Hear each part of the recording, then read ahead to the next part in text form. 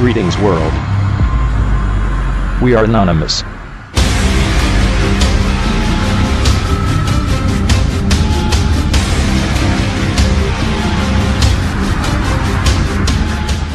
Anonymous has long been a force to be reckoned with. From the depths of the internet to rallies in the streets in protests across the world, we have made our mark. However, in time, we have become weakened by the lack of the very thing that once made us strong. The Lulz. The Lulz is the very thing that has always struck fear into those we stand against. To them it is mischief, foolery, and even disobedience. To Anonymous though, it is chaos, and in chaos there is justice. Lulz empowers and justice unites.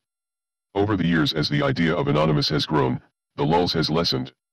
With more pressing issues and events, we've understandably gone from cyber vigilantes to some form of digital heroes expected to save the world at every turn.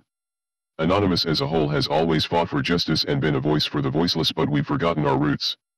With the lack of Lulz, we've watched what we believe in go from being feared to being ridiculed by many. So I ask of you this: bring back the Lulz. Bring back the one thing that once united us all. If you want to do something to help, then take part in Lulz. Bring back the internet mischief that Anonymous was once revered for. We are in a difficult time. Anonymous has never claimed political or religious affiliation, however democracy itself is under attack in the United States by politicians such as Marjorie Taylor Greene, Josh Hawley, and other Trump sycophants. They are trying to decimate voting rights and rewrite history to their liking. They are few, but we are many. We are legion. Take a stand and use the power of Lulz as your weapon. Anonymous isn't good. Anonymous isn't bad. We are the embodiment of chaos. Do it for the Lulz.